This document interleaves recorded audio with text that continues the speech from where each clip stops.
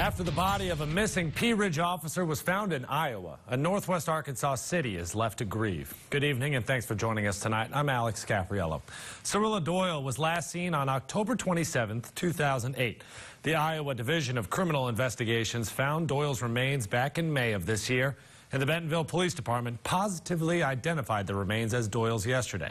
Fox 24's Peyton Yager was in Pea Ridge today to learn how the community is coping after their favorite woman in blue was finally found. I was at work yesterday and I cried all day.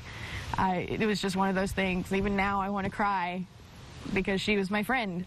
After a 10-year-long case was cracked, the hearts of Pea Ridge are left shattered. I originally met her at school when I was a young kid, like first, second grade. Cyrilla Doyle was the Pea Ridge school resource officer before she went missing in 2008. All the kids in school, it was always officer friendly. Rachel Hayes' fondest memory of Officer Friendly, the countless labors of love. If my mom and dad had problems, couldn't get to us at school, here came Officer Friendly. There was a couple times she actually drove us home in her police car. When fellow Pea Ridge classmate Kelsey Smith heard the news, she was reminded of her childhood with Doyle. She was always positive and always had open arms and just loved her life and loved her job. The last time Rachel Hayes saw Cyrilla Doyle was a decade ago this month.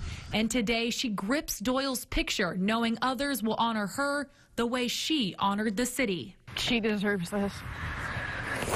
For police, Doyle's disappearance remains a mystery. But for these two women, the legacy Officer Friendly left behind with her generation is clear. When you meet Officer Friendly, you meet someone who loves her job and that you can inspire to be like. It didn't matter if they were small children or teens or young adults.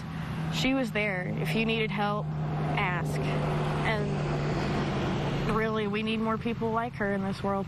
In Pea Ridge, Peyton Yager, Fox 24 News.